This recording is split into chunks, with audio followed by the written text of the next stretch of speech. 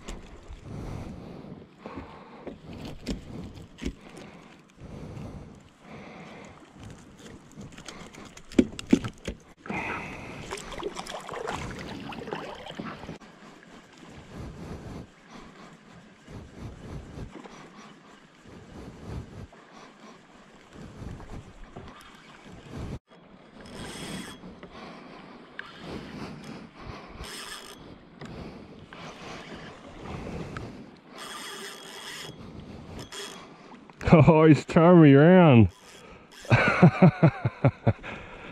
Oh, I love fishing for kahawai when they're on the surface like this.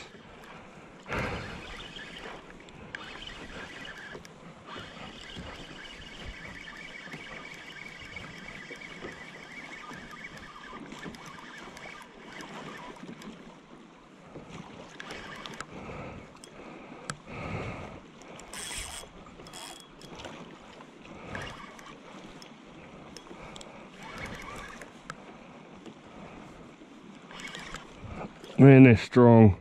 So fun on this light gear.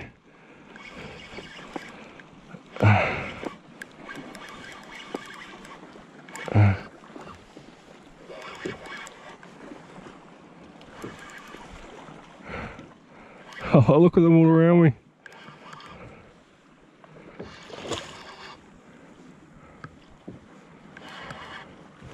And they're good sized kahawai too.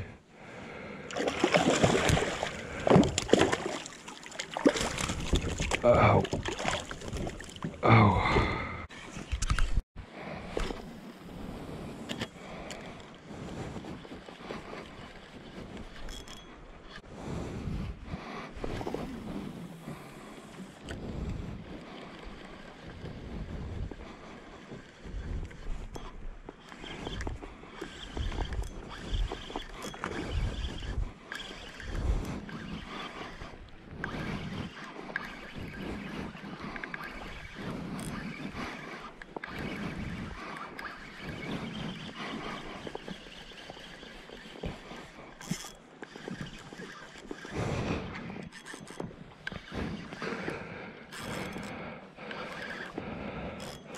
Oh, now he knows it's hooked.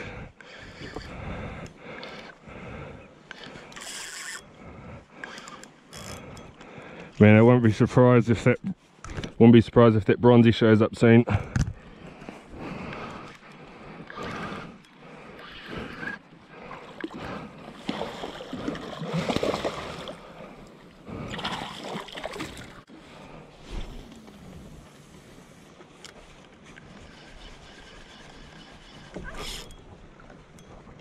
Oh yeah, it's a better one.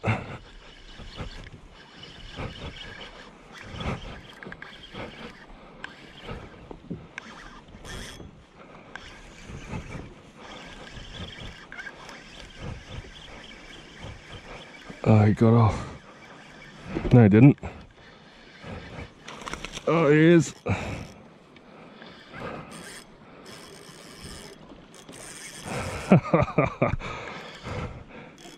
Little Okuma 30 does the damage.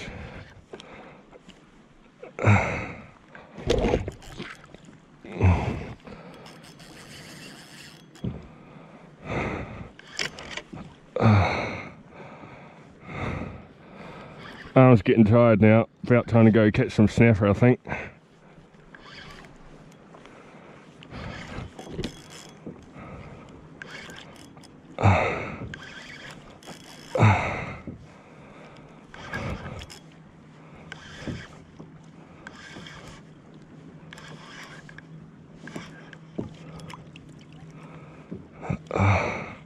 Another good fish, man. Oh yeah.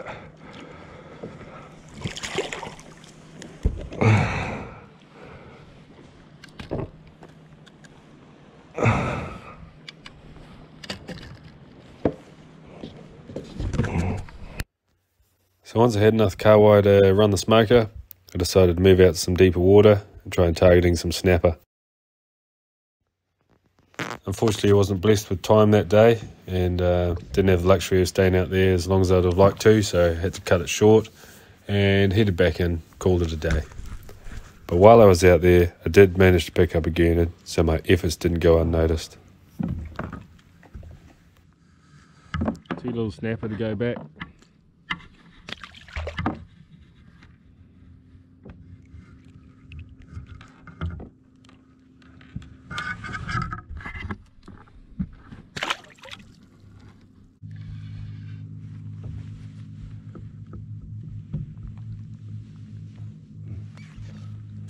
Little snapper.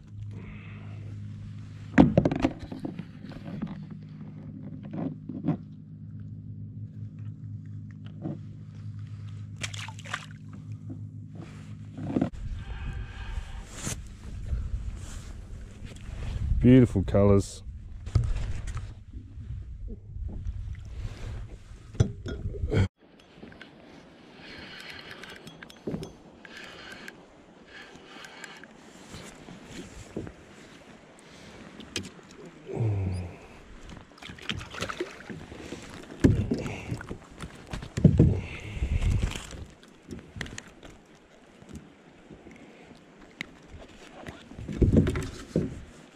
Bit of fish, not quite, it's probably legal, but I'll throw them back.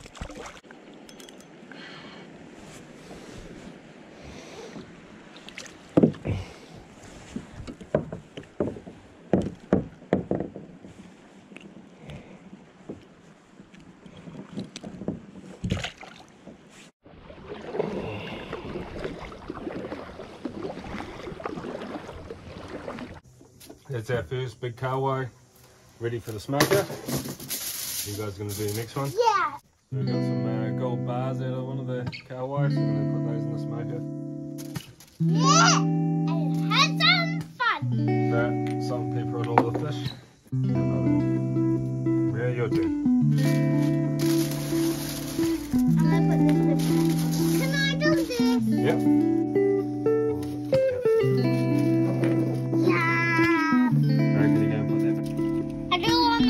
Okay, Daddy? Okay. Now the salt. Yep, salt.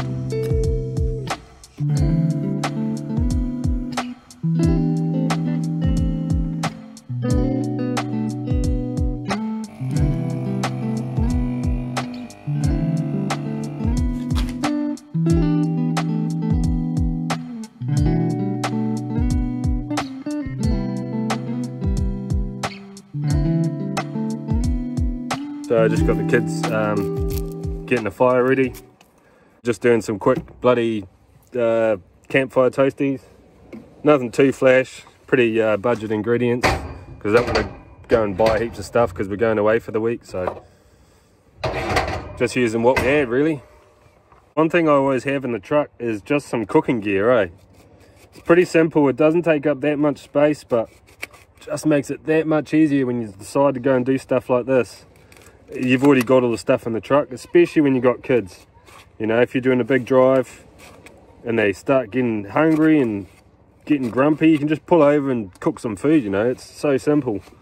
And food always tastes better outside anyway. So those people who've got the space, I recommend just keeping either a little gas cooker, or even just one of those jet boils. You don't have to go and buy the jet boil branded one, but you can get cheap ones at the warehouse, or you know, they're basically the same thing. And just having that ability to be able to cook, it's quite important for us anyway.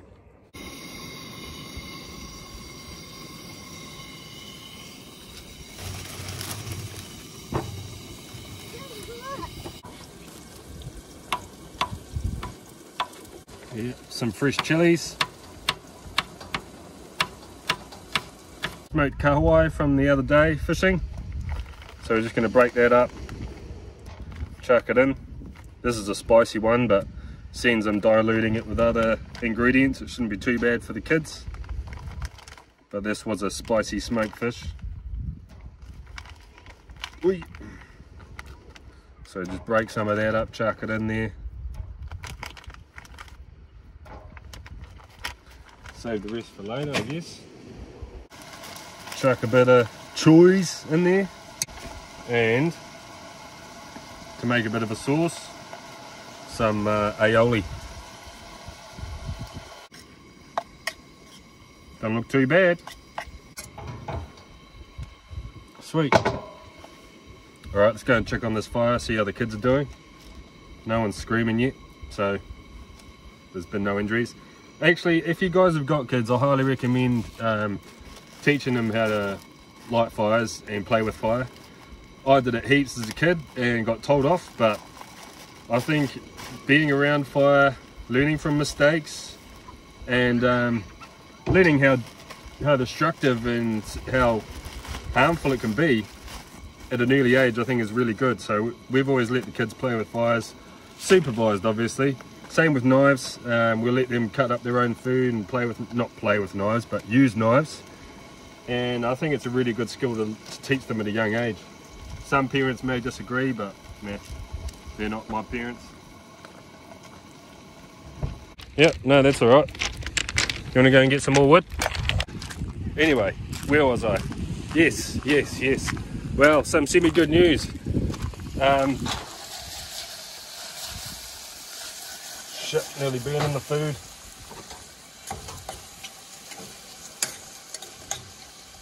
Alright, that's done. Yes, where was I? Yes, semi-good news. Those of you may or may not be aware that getting a new boat. Good news is, the boat is nearly done. Well, no, it is done. Bad news is, I can't go and get it because I'm going away on holiday. Typical. Anyway, new boat obviously means new name, and I've got a few ideas, but I don't really. So if any viewers got any good ideas, good boat names, leave them in the comments section below. And I don't know, maybe if I decide to pick the name that you put there, or send you some free stuff, or you can come out fishing.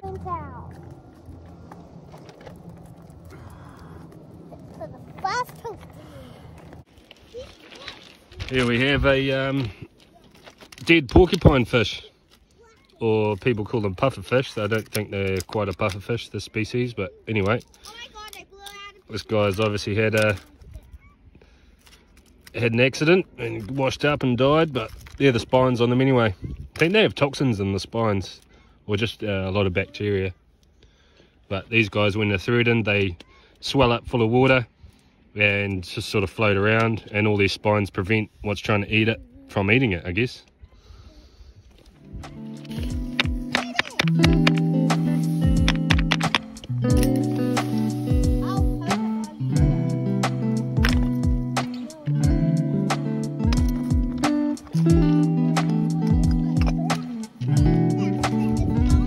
There's number one.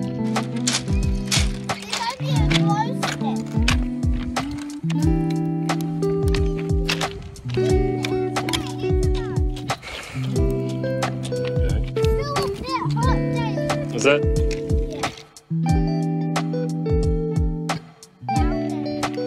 What are you doing?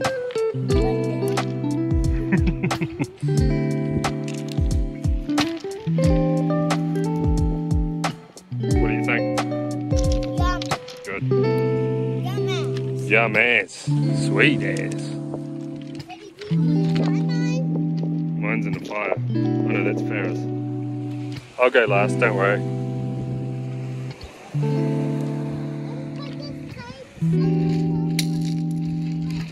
Oh yeah.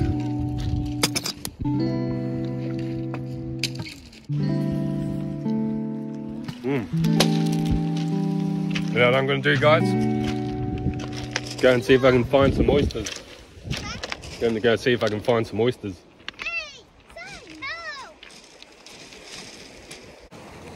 Well, we have found some oysters. So I think we're going to grab a few off and, I don't know, have a feed maybe. Let's look for some good ones. Nice big juicy ones.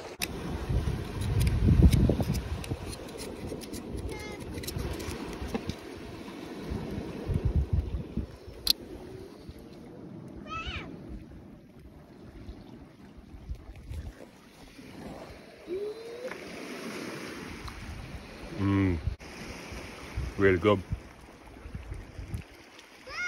Really good. Well. Daddy, are you eating all of them? Yep. Crab, eating an oyster. Absolutely delicious. Crabs.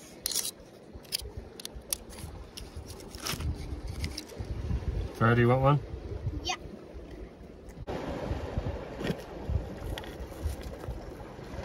I put it on a nice wet thing. What? What?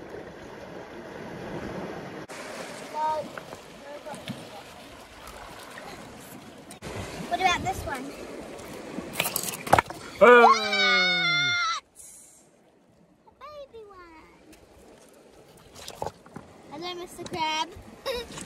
I just found one under here. Oh, they stink. Ah! Anyway, catch you next time.